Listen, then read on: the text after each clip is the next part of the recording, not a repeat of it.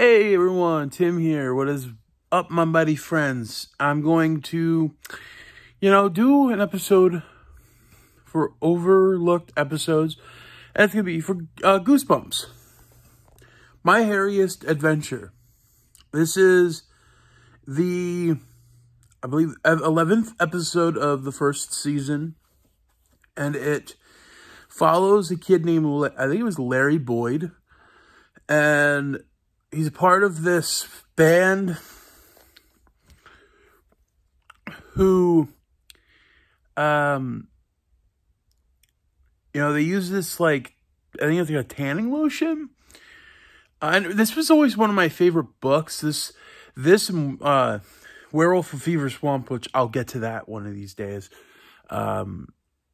Maybe later, I don't know. And, him and his buddies of his bandmates, they take this cream, and within those days, a lot of things get strange. They have a friend who has these really pretty eyes. One's a different color and the other is a different color. And one day, they come across a dog with the same eyes as her. Every time something goes, every time a friend goes missing, and then they're replaced by, all he sees are dogs, just random dogs. And I remember just loving this. I remember loving the artwork of the book. And it was kind of cool of the twist of what it was.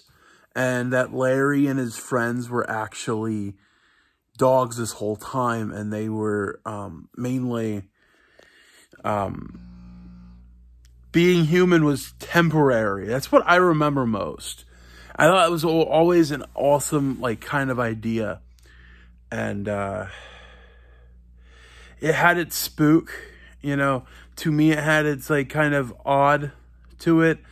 How